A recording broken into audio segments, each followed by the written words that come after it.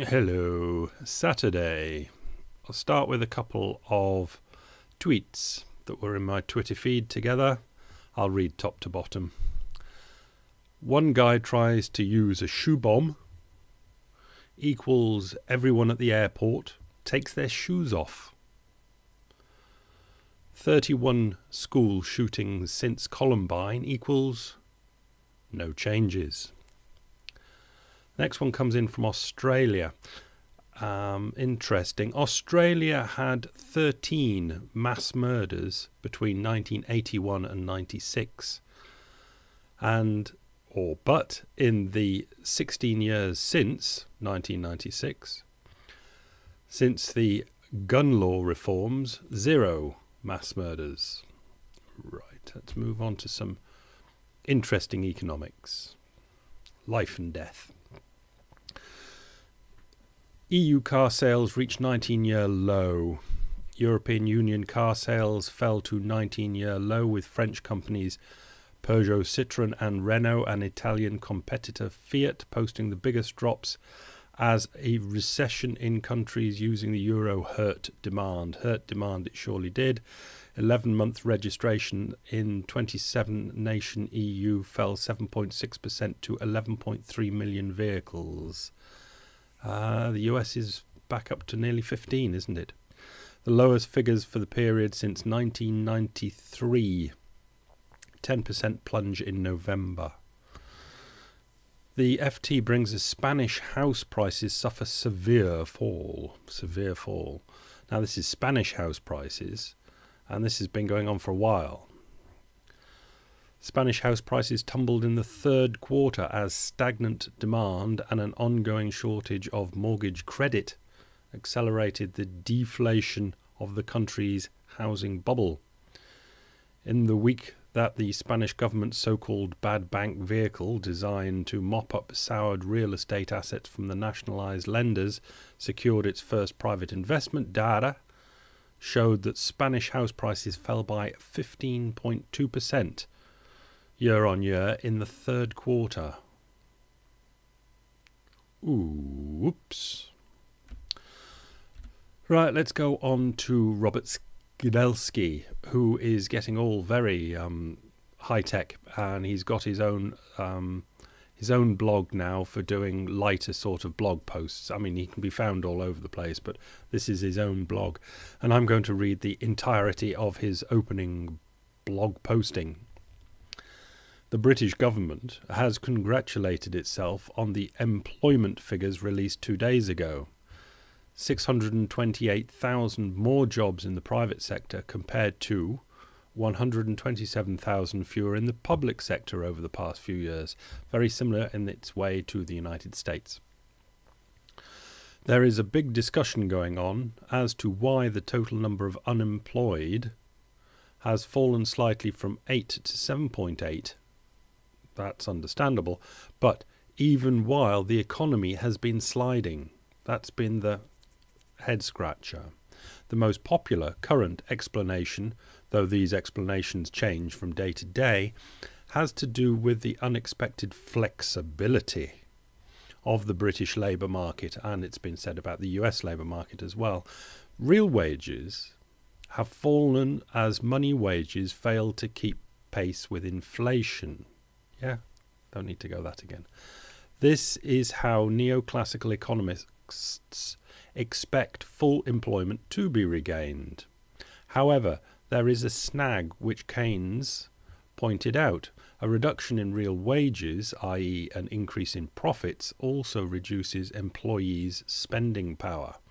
So the real question is whether the confidence created by the increase in business profits offsets the effects of reduction in overall demand.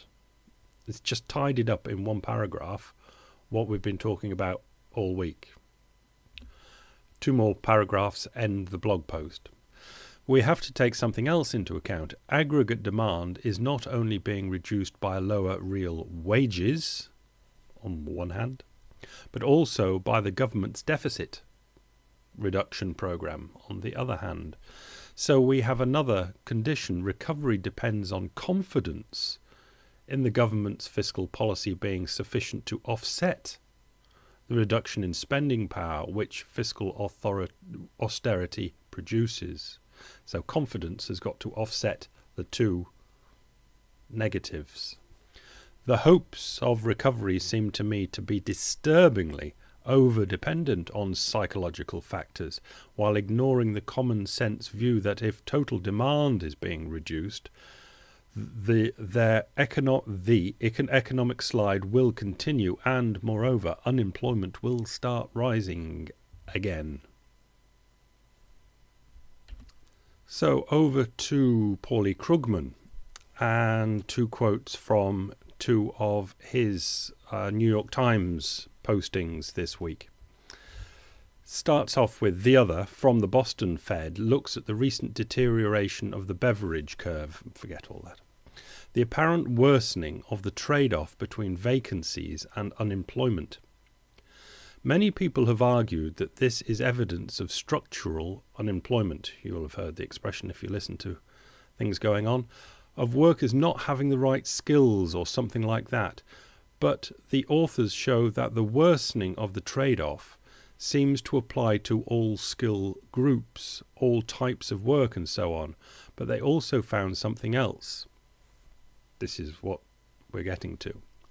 The short-term unemployment rate has fallen just as we might have expected. Now, the short-term unemployment rate is the people that have got back into a job. They're fine. It's long-term unemployment that's higher than it should be. As Brad DeLong suggests, this is very much consistent with a story in which long-term unemployment makes it hard to get back into employment, exactly the kind of thing we should fear, because it means that failure to address the slump is damaging the economy's long-run prospects. What they're saying is that the economy is picking up quite nicely and doing quite well in the United States in this occasion for the people that lose their jobs but then can get straight back in again. Everything's going fine. But the ones that just slip through the 6 months, 9 months and into over a year of unemployment do not get back into the labour market again, and they're being blocked out. There's a psychological barrier by those, what do they call them? The people that employ people, human relations or something, whatever they call them. They see that you've been out of work for 9 months, a year, 18 months. You're just put to the bottom of the list, and somebody that's only been out of work for 3 weeks will go to the top of the list. Those long-term unemployed, you can say it's their fault.